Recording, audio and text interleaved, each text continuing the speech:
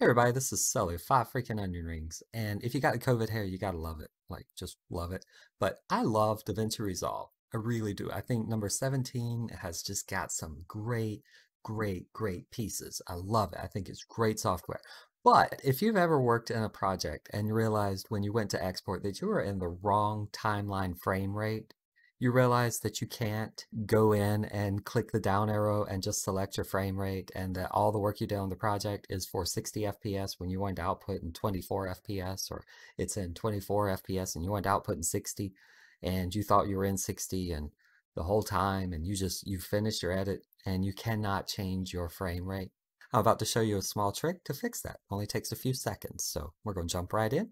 Thanks a lot. Don't forget to like, subscribe, thumbs up, and let me know if you want to do this in the future, any more type of tutorials on Davinci Resolve, because I love the software. I think it's great. Let's jump in. So I have my clip here, everything in, and I have a 60 FPS 4K clip along with 30 FPS 1080 and 30 FPS or 29.970 FPS 4K. So it's a mix of different clips with different frame rates, and my timeline is set up for 30 FPS. So it's just set up for 30, and I cannot change my timeline frame rate.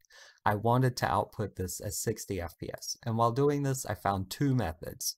The first method is where you just go over to your media section, you right-click, and you say Timelines, Create New Timeline. Inside of here, you uncheck Use Project Settings, you go to Format, you set your resolution to what you want, and your frame rate, I'm going to say 60 FPS. 60. I also want to check on Monitor, and I want to change it to the correct, for me it's 1080p 60, but you want to change it to the correct format. So if you're in 2K or Ultra HD, whatnot, you have to check the correct format. In Monitor, otherwise you will get some really weird interactions. So you're going to create that timeline. It's going to be blank. Go back to your first timeline, highlight. I hit Control A and then Control C to copy. Go back over to timeline 2, right click and hit paste. And that will put in your whole time frame. Your whole timeline will now be in 60 FPS, and you get that sweet 60 FPS footage. And you get that smooth dogtail, and everything is happy. Happy. Also, if you are go into your settings, if you use optical flow down in retime process, optical flow, it will smooth out your 30 so it doesn't look horrible. So it won't look as smooth as a true 60 FPS, but it'll look pretty good. But for mine, I want my smooth dogtail to be just smooth and clean and happy. So whenever I go over to deliver, I now have an option. I just do YouTube. I have an option, so 60 FPS. If I wanted to, I could still go back to my edit, go into my first timeline, deliver, and output at 30 FPS. So 30 FPS for my frame rate. That's the old method that I used to use, and I do like it. This way works pretty well. It will allow you to keep editing on your new timeline. Just make sure you open the correct timeline. Timeline metadata 2, which is at 60 FPS, and I can now edit again and do normal everything.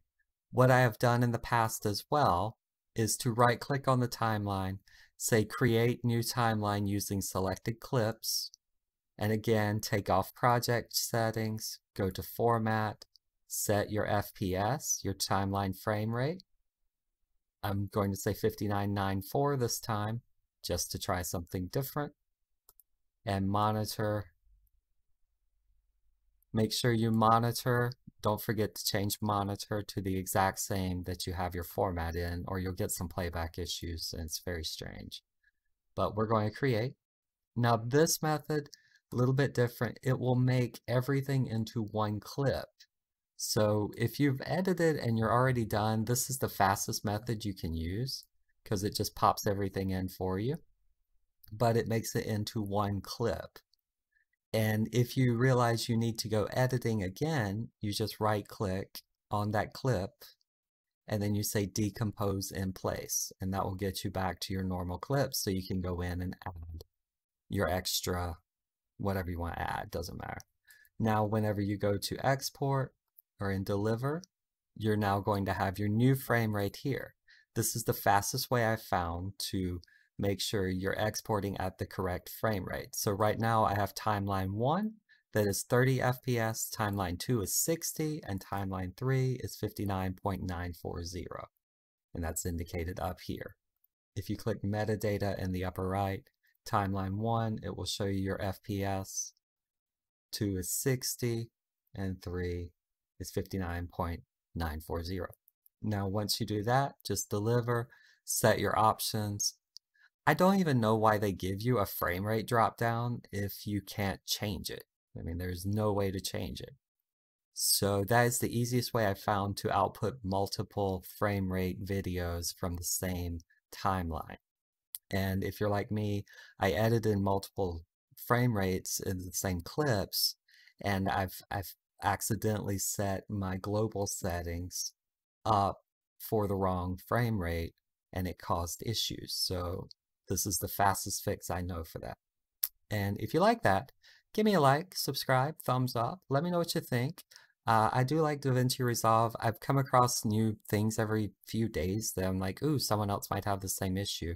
So I normally don't do tutorials, but I kind of like doing these. They're a lot of fun.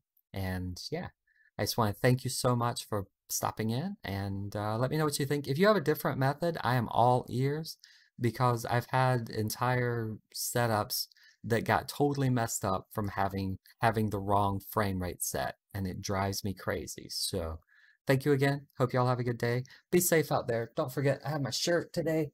Stay at home, wear a mask. Actually, it's a subnet mask, but whatever. Stay at home, wear a mask. It's a good thing.